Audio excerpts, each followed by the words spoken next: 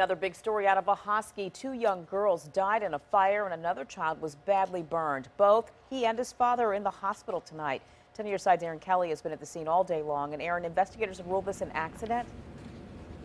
Yeah, they say this was caused by a kerosene heater in the home, in the front of the home. They got too close to some combustibles. That's according to the fire chief. And down there under that tree, you can see a memorial is growing to those two little girls who died in this fire.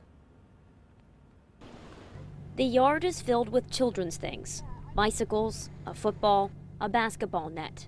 The house destroyed by a fire that took the lives of two young sisters, Gerald Cherry sisters, 13-year-old Angel and 12-year-old Aaliyah. I love those two to death.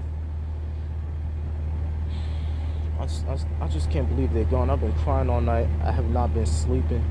I haven't slept ever since I heard what happened. The fire chief says a kerosene heater caused the fire and the girls died in their bedroom. Their father, 54-year-old Earl Drake, and a brother, 8-year-old Omarion, went to the hospital in critical condition. He loved his children.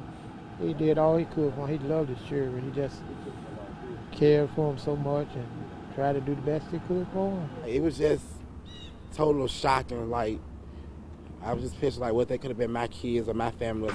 Ahoskie Police Chief Troy Fitzhugh says the sudden loss has been hard on everyone. And we feel for the public as well, but we'll have to do our job first and then hold our emotions to the side, and that's kind of hard to do at times. And the fire chief tells us that the little boy inside this home was expected to be flown to a burn hospital in Cincinnati. We're working to get an update on his condition and the condition of his father. And we were also told by family members that there was expected to be a candlelight vigil here tonight at 6:30. We have some rain here right now, so we don't know if that's going to be moving forward. But there's also another one planned for a church tonight. Live in Ahoskie, Erin Kelly, 10 on your side. Angel and Aaliyah's classmates and friends spent their school day remembering their friends. 10 News Side's Lauren Compton will share their tributes tonight on Wavy News 10 at 11.